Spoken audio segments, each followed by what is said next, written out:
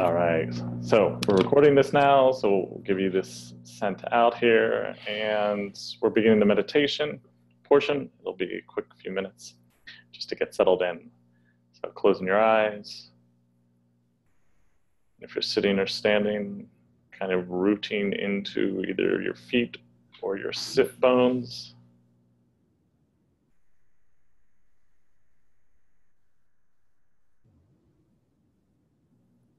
And then starting to breathe into the heart.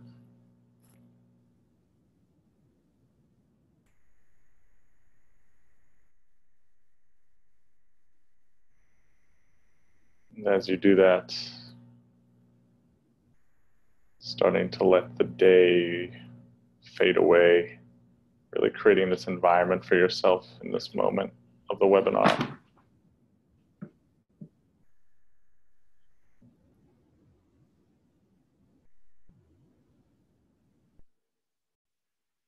As you begin to breathe into the heart, just letting yourself sink a little deeper, letting outside noise fade away.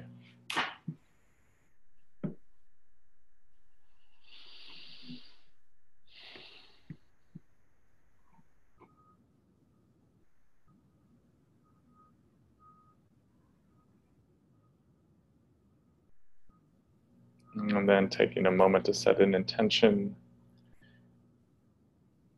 something that you want to get out of this, or something maybe even bigger for the day. It's always good to kind of claim what you want.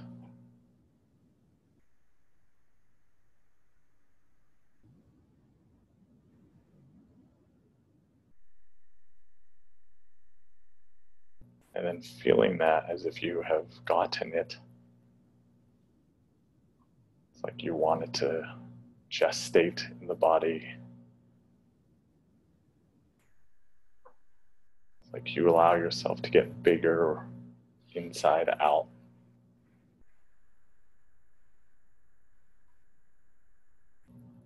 Seeing if there's any areas in the body that feel a little wobbly, and solidifying it with this intent.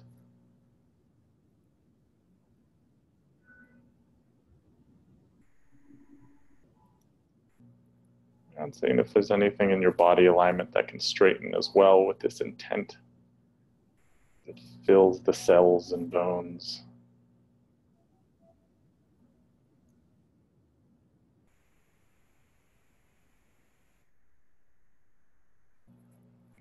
And from here, let's take 3 deep breaths from the heart.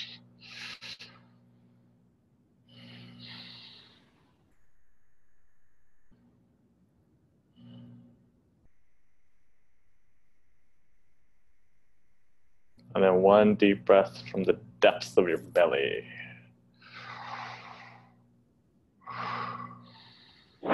All right, and then slowly opening the eyes to come out of the meditation.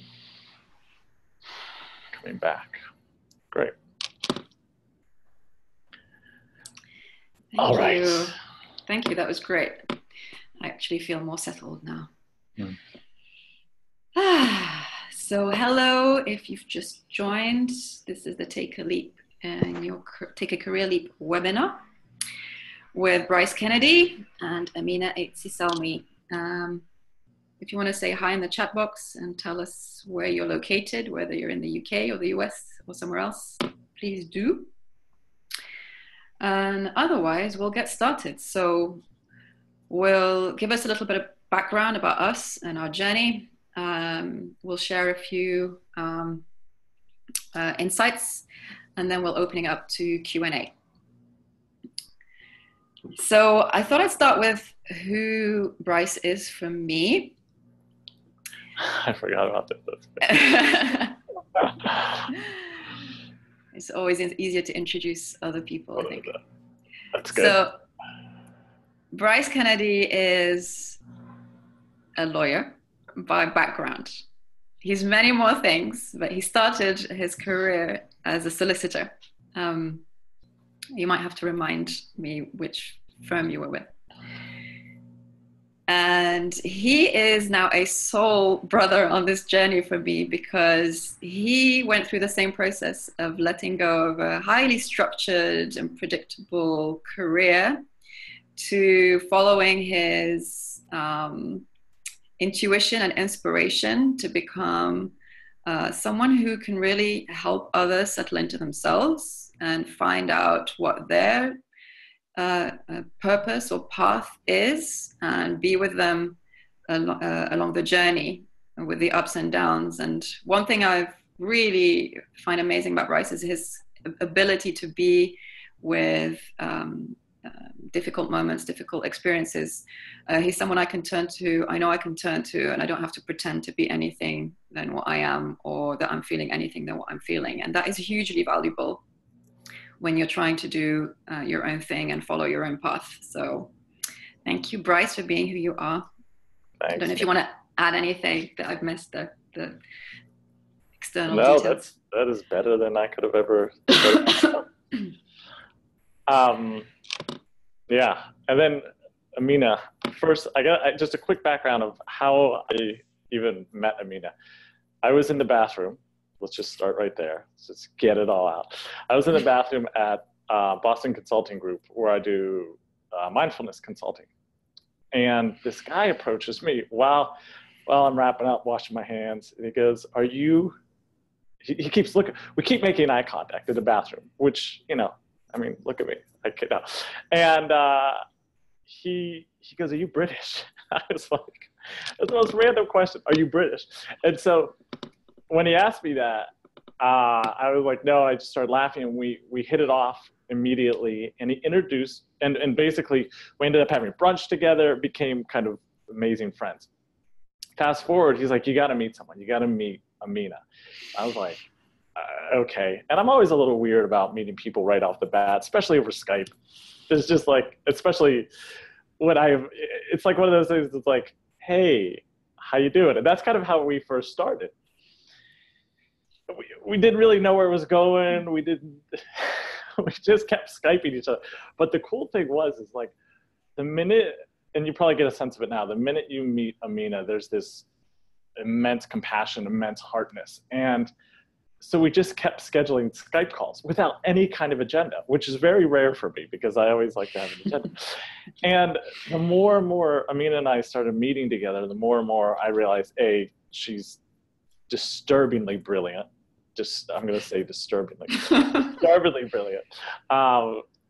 Everything under the sun in terms of the work that you've done at the UN, and just even your life in general it should be a book. And then, but what I love too is the brilliance that you bring, especially because we've kind of had like impromptu coaching sessions, but not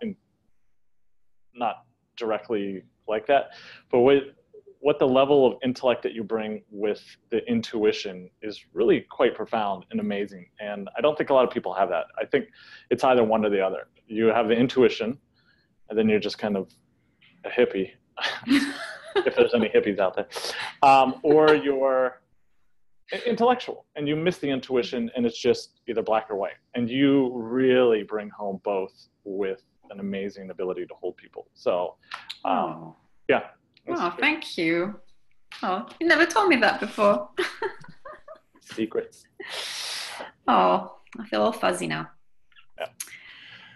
Oh, well, on that note, positive note, I think we can move into helping you guys out with any so first we'll share first of all 2 approaches, right? So we've both taken a career leap in the last few years, 2 to 3, 4 years. And we're on the other side, as it were, or on another side. And we're going to tell you a bit about how it started and what was running through our minds, the kind of fears that came up. So, yeah, and hoping that's useful. So we talked about the saturation approach versus the big leap approach. So, Bryce, you want to go first, or? Yeah.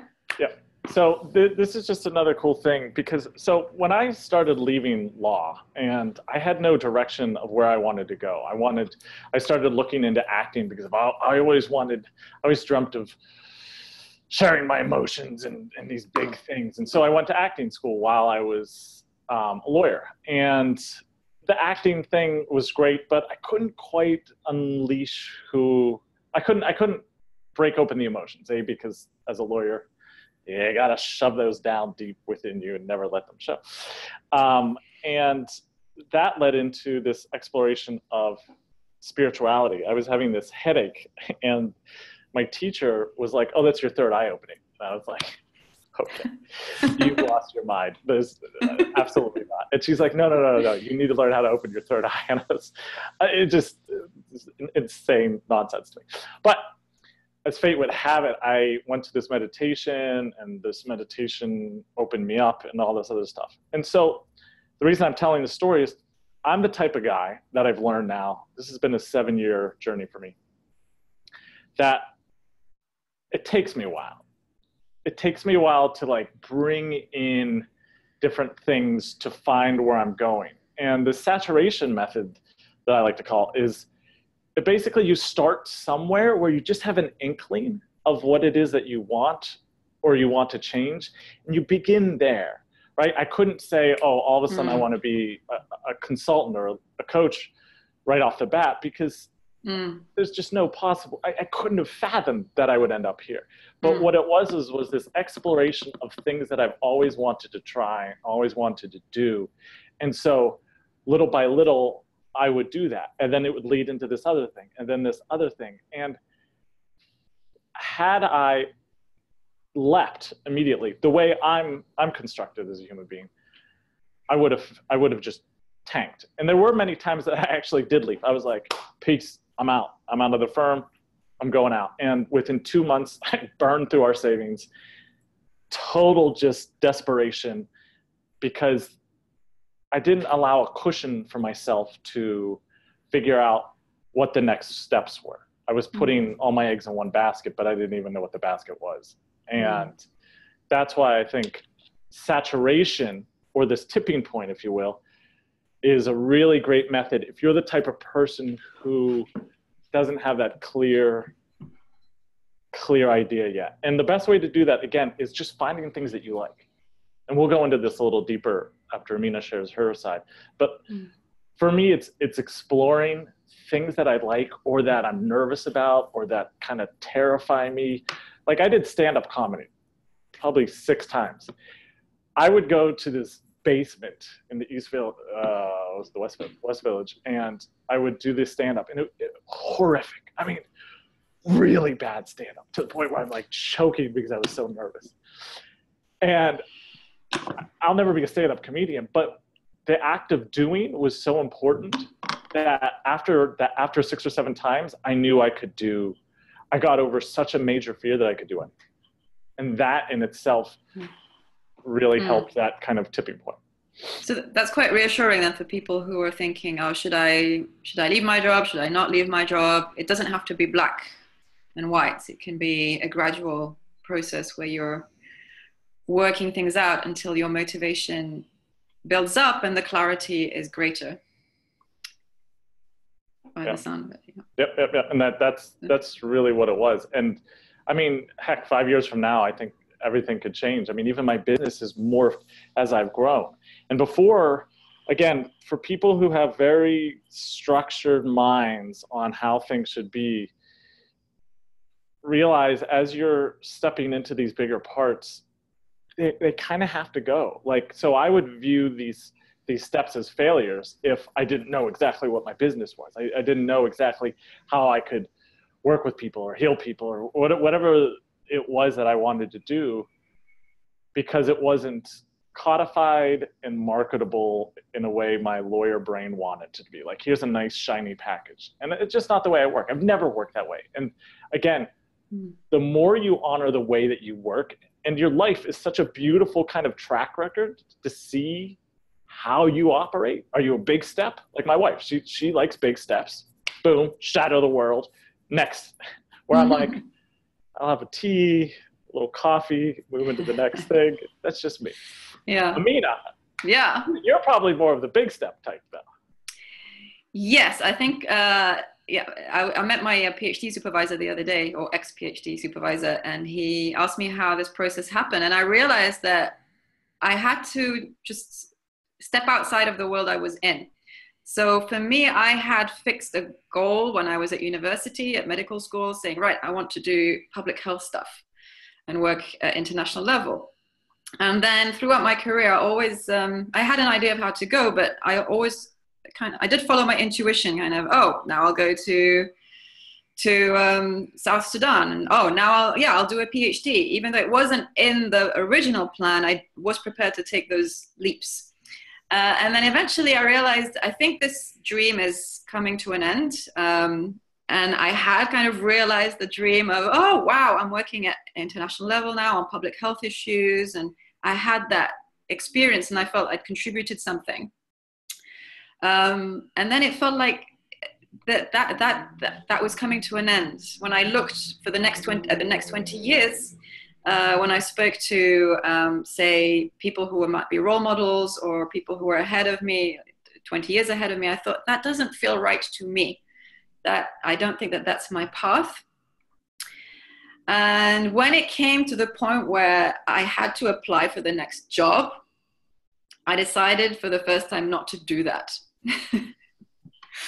And a decision was made, but there were also factors that made it favorable. So I could support myself for a little while. I had an idea that maybe I could do consulting. And then I realized there was another thing called coaching that incorporated my passion for personal development. And I thought, okay. And then I just let myself, I took the leap, right? And then I just kind of let myself ride the wave to find something more concrete, which I think was kind of the process you were describing as well, that you have to find the thing without being too fixed on what it will look like. And then slowly things started to emerge. I started to work with people and the business started growing. I started to get ideas for products, started writing my newsletter, and things sort of started to work out. So there was a big leap, but somewhere you still have to play with the waves of energy and inspiration and not be too fixed, but know that something will emerge. Yeah. So that was a general outline of my transition. Yeah.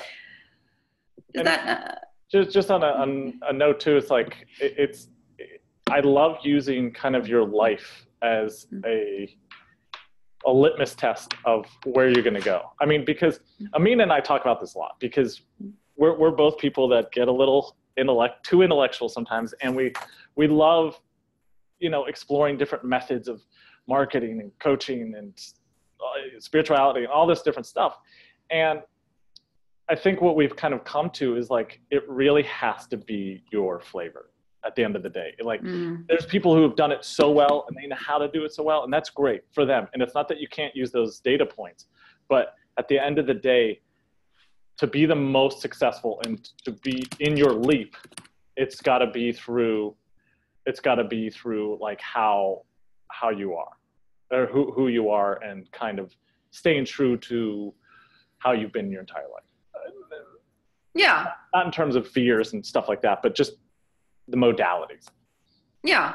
And would you say, because for me, this is part of the journey of my own growth, my own development, my own maturation, or what Carl Jung would call individuation. That there's a time in your life where you're kind of conforming to the scripts that you've been handed down from society, from family, and so on, and you're like doing well. You might be doing really well at it. I mean, you might not do well at it, but you might do really well at it, which becomes a bit of a trap because it's not your script, but you're doing well.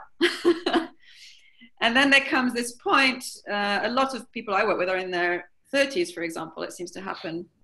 I think millennials experience it sooner. I'm not sure, but definitely there's data showing that in the 30s, people tend to ask themselves questions. Is this the right job? Is this the right relationship? Is this the right situation? And it might show up as a change of career. It might show up as a change of something else. So for me, this has been definitely part of that process. And so it is really important, if you're going through that process, that you tune in to what's true for you, and see how to bring that out. Of course, you have to look after your material needs, otherwise you'll panic. But even then, that's relative as well. And ultimately, it's about you discovering what's right for you in your life. Yeah. Would you agree? When you take that leap, it's interesting. I've been thinking about this a lot, and I wanted to make sure we shared it. So perfect segue. But like when you take that leap, there's kind of sometimes a lot of hope and belief that life will be shinier and brighter once the leap happens. And in my experience, with the experience of my clients, there's nothing further from the truth. It's like, so whatever, excuse my friend, but whatever little shitstorm is happening here right now, like around you, it will just be magnified when you take that leap. And in terms of, because you're removing yourself a lot of times from a safety net that has always been there, or a belief system that has always been there, or something that you've rested on, whether it's your intelligence, whether it's a certain way of life. And now you're stepping out and you're claiming the space. And so these little these things that have kind of maybe withheld you in the past, they have a tendency to be amplified. But knowing that you've taken this leap, this step forward, you're also more empowered to have ammunition to work through that. Yeah, that's so true. That's why it's important, right? If you're thinking of taking a leap, work on as much of the stuff that you have, as much as the fears or if things set you off, try and understand what's going on there as much as possible before you take your leap.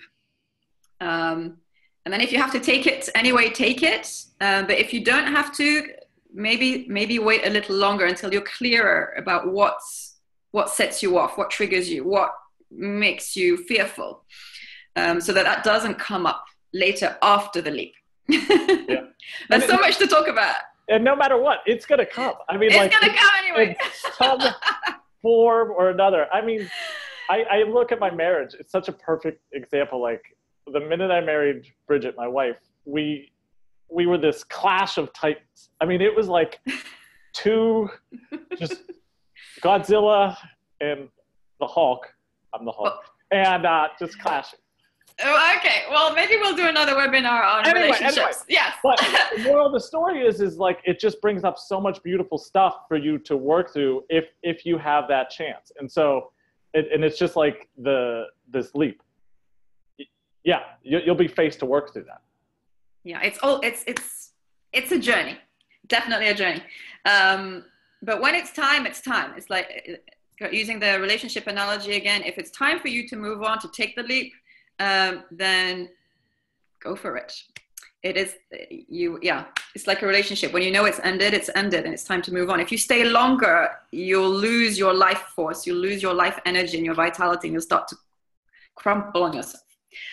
So much to talk about here, but we don't have time to get into it in much more detail because we want to tell you about some of the common thinking patterns, which ties into what we've just been talking about. The sort of things that can hold you back after the leap or during the leap.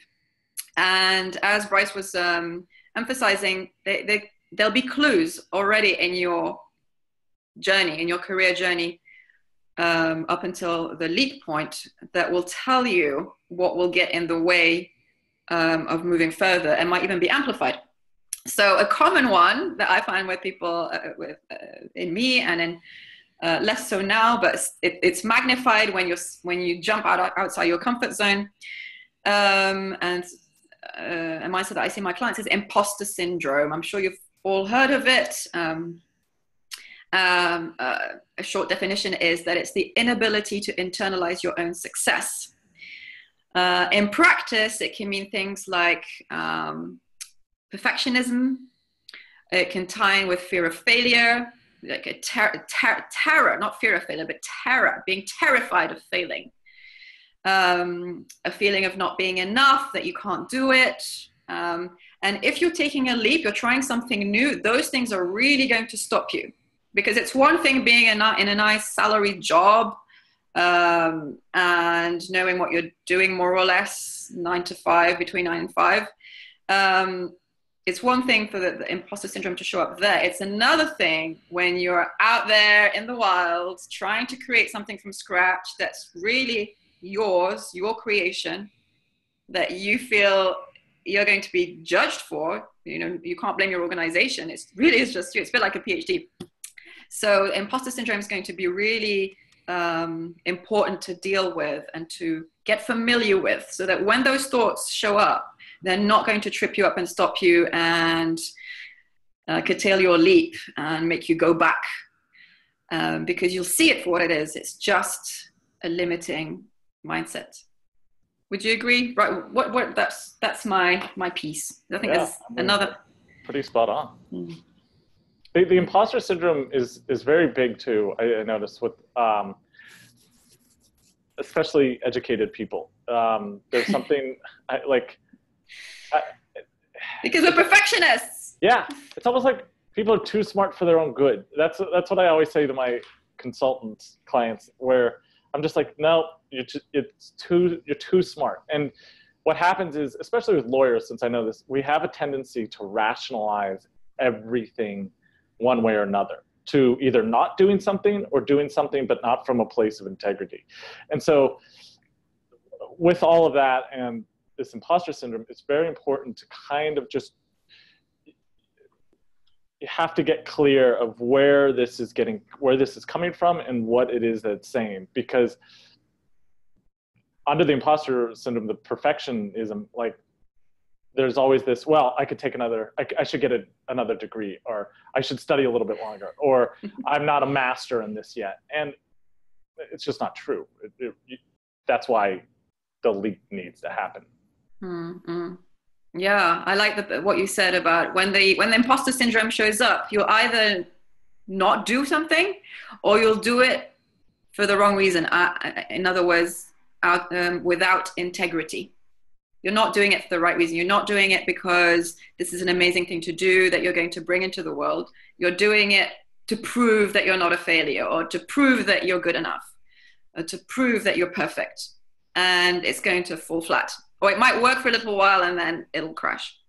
And I see this. And it was really enlightening for me to see in my clients, who are, some of them, they're brilliant people in general. And some of them just objectively have really achieved a very high status, right, by conventional standards. And they still have the same thoughts as everybody else who has imposter syndrome.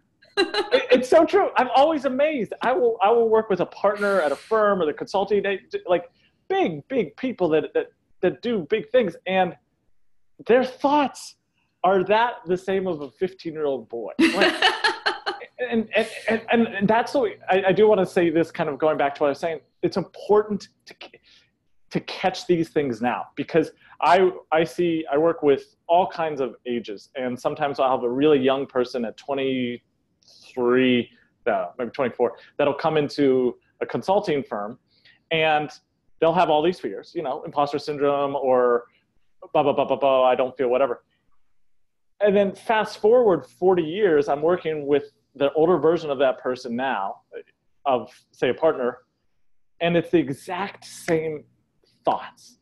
It's scary. It's eerie how if a lot of this stuff doesn't get worked through now, even if you take that leap, it's kind of like it freezes in there. Yeah. It doesn't change. It doesn't. It doesn't change. And this kind of goes to the point of like, uproot it now. Yeah, like how successful you are, whatever success means, how much money, this, that, the other thing. It's funny, those things will rarely get satisfied or fixed unless. Yeah. It's like it's the saying, happiness is an inside job. I'd say success is an inside job. We were going to talk about scarcity. Do you want to speak about that for a scarcity mindset, which can also get in the way, especially if you're working independently and you're going to start to have to start running your own business, or if you're consulting, freelancing, and so on and so forth, and you need to deal with the uncertainty that's coming up when you're doing that. We don't have a lot of time, but do you want to make a few comments on that, Bryce? We can go into more depth another time. Yeah, just for scarcity, this was kind of one of my big boys. Everyone has kind of their big thing. This was mine. I think we all have it. Yeah, it's funny how that worked out, right? essentially, what the first thing that took me a while to recognize was I was so used to getting paid from an anonymous big brother figure. Excuse my analogies, but this is just how I work. So it's like sucking from the teat of a corporation, and you just know it. You just like, you look up, you know where the milk is, and it comes and it flows down. And it doesn't need to be a corporation. It can be from a system of education or government. There might be children on this call, by the way. We didn't restrict the age. If there's children on this call, they should be ready for this stuff. Anyway, the proper British, the terrible. Yes, yeah. Anyway, he's American. So. Yeah. Sorry to the Brits. And I apologize to the Americans. Anyway, so the thing is, once you recognize that a lot of belief systems are kind of like, I have to be paid top down, that was probably one of the biggest aha moments when I realized, like, if I wasn't getting paid from a big source of cash, like a firm or a corporation, then my mindset was, this will never work. Like, how am I ever going to make that amount of money by myself? And just recognizing those type of patterns was really beneficial. And the funny thing is now I look at it, once I cleared that away and kind of focused on how I wanted to earn, it changed everything. I realized I could earn more by doing what I love once I released that belief, or like once I saw that belief. And that was one of the biggest importance. And this is a whole seminar in itself, but yeah, share your thoughts. Yeah, that's a big one. So if you have any issues around money, how you spend money, how you earn money, asking for money, it can show up in how you treat yourself, how you, let's just keep it to how you treat yourself. Then it's good to look at those before you take a career leap, especially if you're moving into working independently, because they are going to show up. And if you have issues with money, then they will get in the way.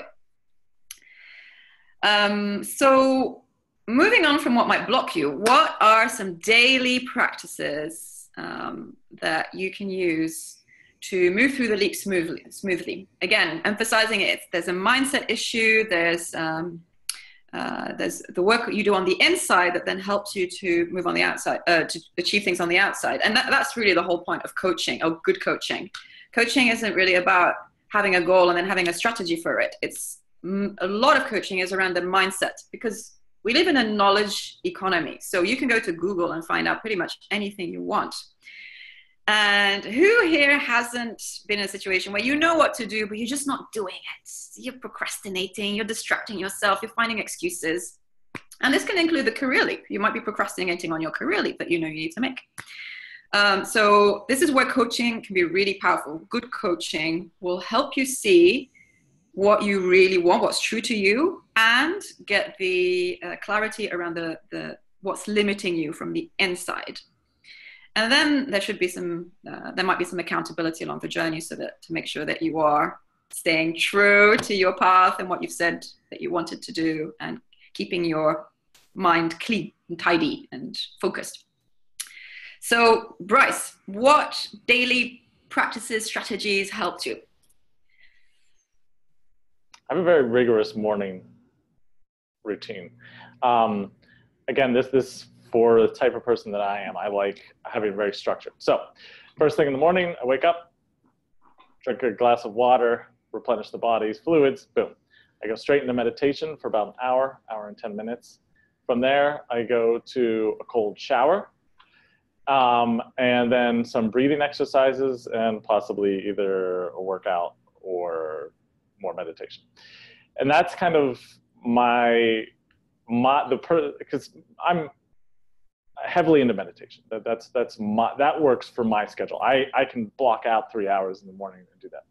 Now, what I notice with other people that's very important, and these are some strategies that I give to a lot of clients, is it's important to set the intention of the day, kind of like we did with this practice. Because again, since we have so much data coming into our brains at all times, what happens is if we don't set that intention, or we don't set that mindset right off the bat, we don't find, in my experience, our space. All we're doing is just ingesting. We're just ingesting data. So first, I would suggest set the intention right away. 2, do not look at your phone. Do not look at your phone for the first 15 minutes to an hour. It's really important to start creating that space in the morning that is yours and solely yours. It is so crucial. So crucial in the morning, especially when you're taking a leap, to have time where it's just you. Because if you start reading different things, it basically sinks your mindset. I noticed this one time with Instagram or Facebook. Someone was saying they were on it. They were all excited. And then the minute they came off of it, they were kind of dampened. They were like sad. Like there was a slight air of depression from being on that. And what happens is it's because we just inundate our minds with facts that have no point at all. So it's really important to set the intention, no phone. If you can, do a meditation, a breathing exercise, a journaling exercise. Sometimes journaling is so great, especially when you make that first transition, and just pour out everything out of your mind. But if you could do that, anyone could do that in a 20-minute exercise. That's very easy. And that's what I would suggest for a morning routine. But again, morning to me is the most precious time not to waste. How about you? Yeah, and I'd say that from what I've read, most of the sort of top achievers have a very strong morning routine. Because if you don't set the intention for your day, then someone else's agenda or some other agenda is going to come and grab you, right? So I'd agree with you. It's super important in the morning to have that routine. And I probably don't practice them as rigorously as you, but journaling, definitely. Meditation. Meditation is, I don't know why it's not, law, because it is such a beautiful way of being able to focus, get clear on your ideas, regulate emotionally. So for me, meditation was actually a really big thing coming up to the leap, coming up to the end of my final contract and moving and further past that, but especially moving up to it, because there was a lot of fear. Like, what's going to happen? What's going to happen? So the employee in me was like, no, we have to find a job. What's going to happen? And meditation was so important to be able to regulate that fear, be with it, and soothe myself, and then move past it into what was to become my future. So meditation, take your meditation. It is a panacea for, I can't sing the praises. My clients will know this. At one point I was thinking of only working with people who do meditation. Otherwise, how can you understand your mind? So if you're thinking about meditation, go for it. I really, really encourage you. And Bryce is an amazing teacher. So check him out, check out his website. So where are we? I think I might share one more practice to support people who are going through this kind of transition, and that is to not do it alone. Especially if you're the independent type, the rescuer type, like you're used to sorting everything out, you can fix everything, and people love you for it. You get rewarded for that, great. But if you're going through this massive life change, you deserve some support. In fact, it's healthy, and if you don't do it, then there's something not right. You're not meant to go out into the desert on your own and cross it without any map or guidance or support or people who can provide you with food and water and so on and so forth. Even if it's just at the beginning of the journey, just to help you and give you some stuff to go further along. So I'd had a lot of coaching before as I built up, which it was part of my journey of self-discovery. So you can work with a professional around your transition, and build a support team. Some people call it a career reinvention team. Some people call it a tribe. But essentially, you're building a network or a group of people that are a resource to you, so you can find a sense of belonging, of support. You have someone to turn to, Even accountability, of people will say, hey, you said you were doing this thing. Why are you sending a job application, for example? So I would say don't do it alone. Find, especially if you're the independent type, use this as a learning moment to learn to ask for help and to let yourself be helped and receive that help. Amen, sister. I'm getting really deep. I'll say one note. It's the truth. It's to think that you can do it on your own. You mean I might lie? Yeah, you're a liar. No, it's the best thing in the world. I've gone through so many people, and some of them are going to be good, some of them are going to be bad. It doesn't mean you stop the journey. Yeah. In fact, Bryce was a gift to me in that sense. He represents that new me who's able to ask for help and be in a team with someone else who's on a similar journey, and learn to support and receive support. So thank you, Bryce. Vice versa too. Right. So I think we're done with our little insights. We don't want to overshare and overload, and we're not even sure whether this is useful. If this is useful and you can write in the chat box, please do. But we'd like to open it up to questions. Any feedback or questions, comments would be great. This is the time we've allocated for that. So anybody want to have a go? Would be great to hear from you. Da, da, da, da, da. Don't be shy. Bearing in mind we've had some techie problems. I don't know if that might be something else going on. I don't even know if you guys. We hope you can hear us. Yeah. Well, if anyone's typing in the thing, we'll stop it, and it's just a really good time to ask a question about your personal process too. Like if there's just something that you want. I do want to harp real quick on that thing that you said, just ask for help, because a lot of people that are high achievers, intelligent, they're cynics too, including myself, highly cynical people, which is great. And use that cynicism as a way to go to work with someone that you judge. It's beautiful. It's really, I went to so many people. I went to this acupuncturist when I first started, and I was like, this is witchcraft and inundated with dark spirits. And he ended up becoming one of my best friends and changed my entire life. He began on the journey. So use the things that you judge, fear, worry about, and are excited about as momentum. I really love the approach of kind of going into the fear, into the judgments. It's like, who's the one person I would never want to work with? We'll say Tony Robbins, right? Tony Robbins, that's who I should go work with. Just because it doesn't mean I need to get everything that I want out of it, but it's more like, it's just one more release of a judgment to see how that person does that. And there's always beautiful tips and learning in each person. Mm. And that also means don't stop though either. Don't stop until you get exactly what you want. Mm.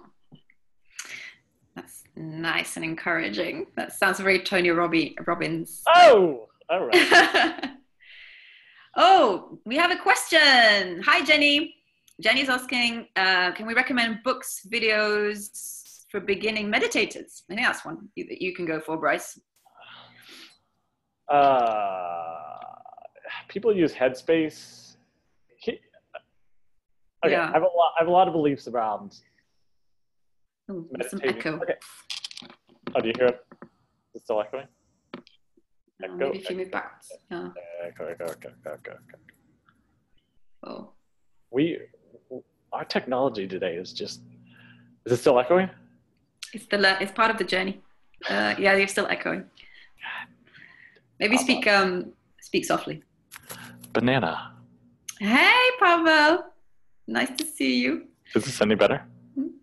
A bit. Okay.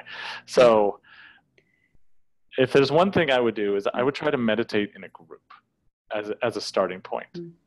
It's really difficult to start meditating on your own. I tried that. I meditate with a school called clairvision.org, and they're an amazing group.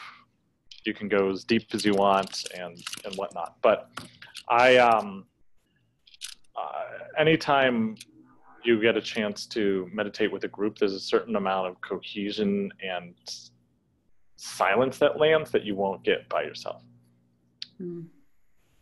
Yeah, I like that. And there's some new scientific findings coming out around how the heart's electromagnetic field can be felt, and things like that are really interesting. And I mean, obviously, there's so much evidence around the benefits of meditation. But what you're saying is that meditating in a group has this added benefit of getting you in the zone. Yeah, because so many people struggle on their own and then just quit. So yeah. So Headspace, I also tried Headspace at one point. Yeah, I think go to YouTube, pick something. Everybody's different. I've tried different types of Zen. I like Zen I like focusing on the breath, but then there are more subtle aspects to meditation that you'll discover if you're a beginner. But it's best to try something simple to start with. Is there a good source for a simple breath meditation, Bryce? I don't know. I'm sure online there'll be a billion. Online, YouTube, Google Zazen. Zazen. Zazen, simple breath meditation. Right. What time is it? We're doing well for time. So any other questions? I realize this topic might be a little bit sensitive and people don't necessarily want to share what they're going through because this isn't anonymous, right? So that's okay. You can email us. We'll be following up with an email. I think we're going to send a link to this, to the webinar. We will send, what else are we going to send? We will add you to our mailing lists. So you'll receive information about us and our work and some of the themes we've discussed today. If it doesn't resonate with you, you can unsubscribe. We won't hold that against you. But we're pretty sure that if you're here today, you'll find it really helpful. You'll find lots of useful information. And is there anything else? Are you offering anything, Bryce, for people who are here today? Yeah, if anyone who sees this or whatever, or watches it on the webinar, please, on my website, there's a place to schedule something. I'd love, if you watch the webinar, just type in webinar and we can do a free 20-minute call just to see where you're at and whatnot, and get into that. Yeah, that's what I'm offering, a 20-minute call. Great. Well, I'm going to copy you. offer a 21-minute call. I was going to offer 30 minutes, actually. Oh! Okay. So anybody who's here. I'll offer 36 minutes. Oh. No, 20 minutes. You can have both, right? Yeah, you can have a whole. That's a good point. You're so spoiled today, everybody. So, yeah, but on a more serious note, if you found this helpful and you're feeling like you want to talk to us directly, feel free to get in touch. We will send all the information in a follow-up email. Hopefully that will point you in the right direction. Michelle has said, I don't know if it's Michelle or Michele, so apologies, saying so much good info. I will be listening to the recording more than once. Inadequacy syndrome really resonated for me, and I think you mean imposter syndrome, and is something I feel I need to work on. Yes, do not let imposter syndrome get in the way of you and your dreams and your passion and what you can do in the world. I'm sure Bryce is the same as me. We're very passionate about helping people to move forward in their dreams and on their path. So, unique path. So, anything else? Any final tips, Bryce, that you want to share? Final tips, yes. Final tip. Don't quit.